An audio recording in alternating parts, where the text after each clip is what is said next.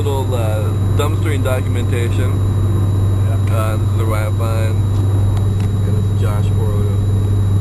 I can tell you what you need to go dumpstering. Here are the essentials: a pair of gloves, a working flashlight, and dumpster shoes.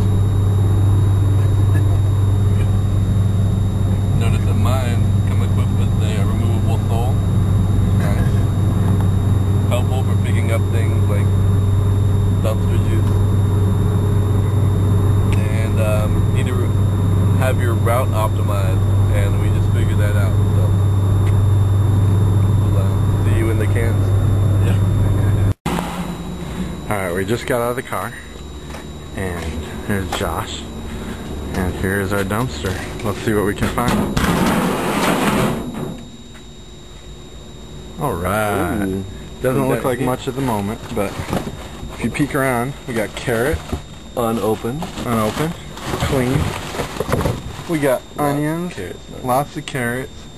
Looks like cucumbers. Some squash. That might be squash, but that's okay. Some mangoes even. Ooh, strawberries. Yeah. Back there we got more onions.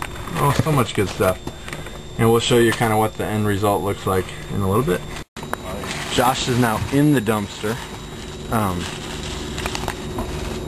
I wanted to point out one common misconception of dumpster diving is that you need to get in the dumpster. You don't have to do this, what Josh is doing, but if you choose to, you can definitely get a lot more goodies. You can only ever reach so far into the dumpster, but look at that perfect cantaloupe.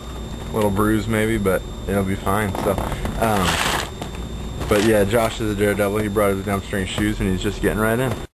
Alright, after dumpster site number 1, this is the Dollar General Market on Nolensville. We have an entire unopened box of Life cereal. Nice.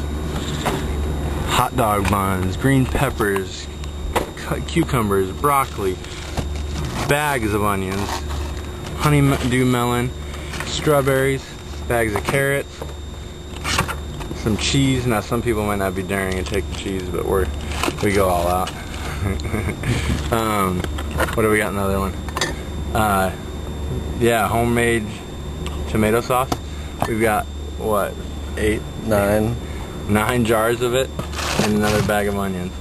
Now those jars, you know, $1 each at, you know, your basic grocery store or Aldi's or whatever. Completely unopened. Completely unopened. The reason they were in there was because there was, in probably the case that they were shipped in, a jar broke and got tomato sauce everywhere, so these were all in just because they were a little dirty. Alright, that's it. Next stop, Aldi's?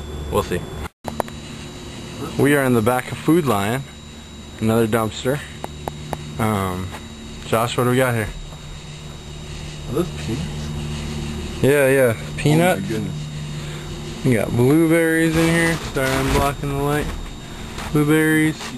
Yeah, a lot of produce here. Produce. Good. Alright, we'll show you what we get. This is Josh making his entry into the dumpster. No shame. Yeah, lighting here. Yeah.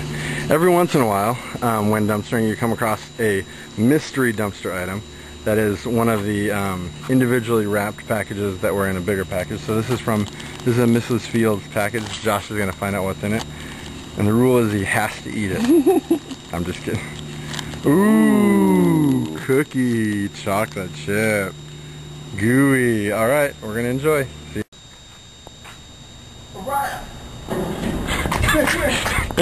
What do you find? Oh my goodness! 22-inch LCD flat screen. Nice! We're gonna be rocking it at the Cuddle Den. Alright, here we are behind Dollar General and some other stores. 2 pretty empty bins. Why are we just chilling, hanging out here, Josh? Because there is a truck unloading a load of fresh groceries at Aldi's Nice. off the street here. And why do we not want to go and dumpster when a truck is unloading, Josh? Well, usually it doesn't make that big of a difference because it seals off.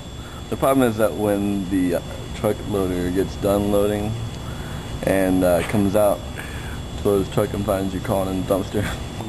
Can anybody say I like strawberries? Look at that. Ooh, I like strawberries. And whether you put them in smoothies or dehydrate them or eat them fresh, that is a heck of a lot of strawberries, and I guarantee you all of them are not bad.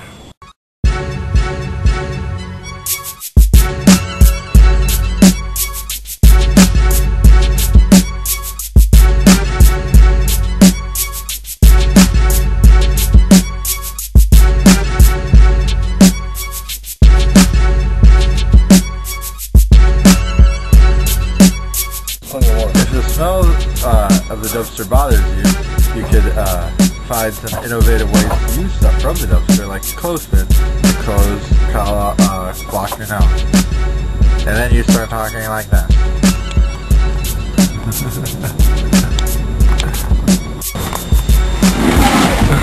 Oh. Sometimes grass is just grass. Alright.